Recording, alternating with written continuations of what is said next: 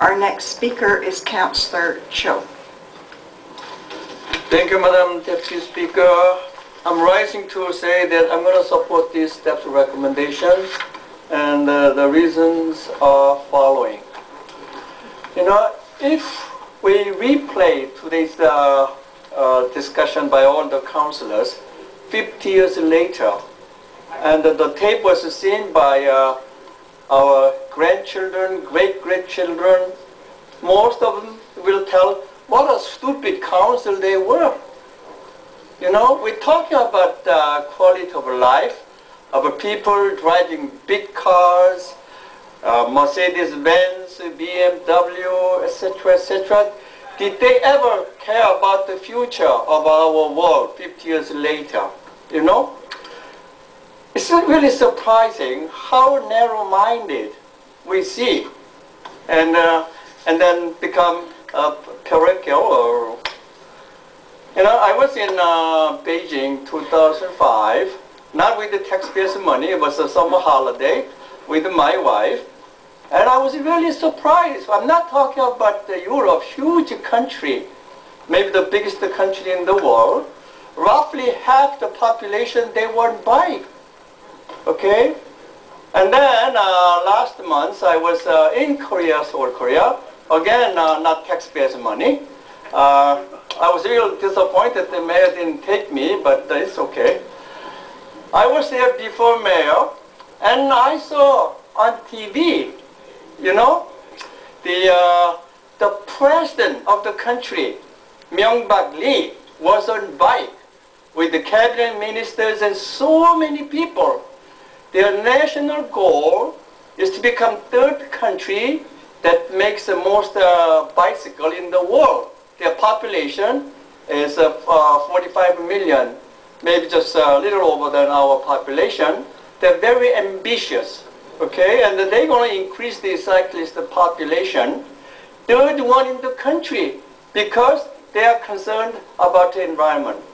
I was driving around. I was lucky that I had some friend and he gave me a car and driver. So I was in the car. In many cities, they have these figures, you know, PMM or whatever, all the environmental figures, which we don't have. They are so sensitive. You know, we are far, far behind in many, many ways. We have to wake up, okay? You know, there are lots of other communities in the world besides that Etobicoke. If the bicycle lane is empty, I think the leaders there, they should take a leadership and encourage young people to go on bike if they care about the environment. The number one topic is environment. In my word, last year, I like to thank the 42 Police Division, Mr. Rick Gosling, Ontario Cycle Association. I invite them, or they came to see me. So last year we had the tour of Melbourne.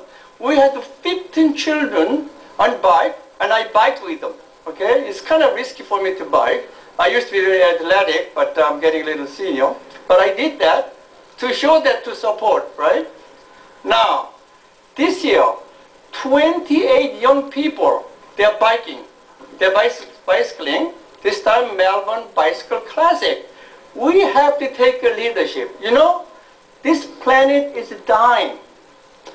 According to this author, James Lovelock, is not just one of the scientists overly concerned.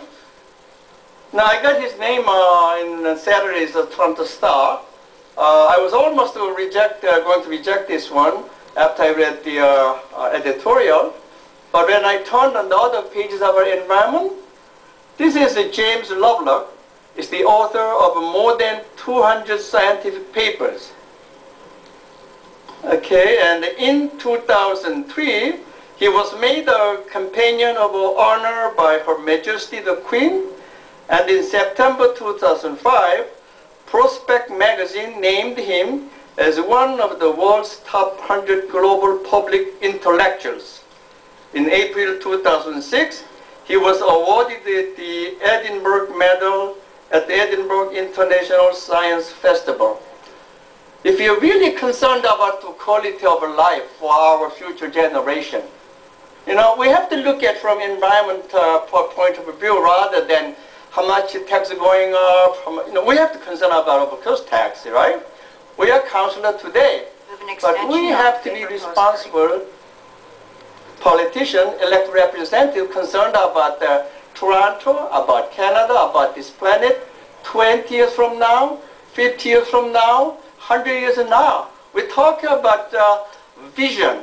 What kind of universe we're going to give to our, or pay back to them? We are all actually borrowing. I'm so glad that this jobs project has a bicycle lane. If there was no bicycle lane, I'm not going to support.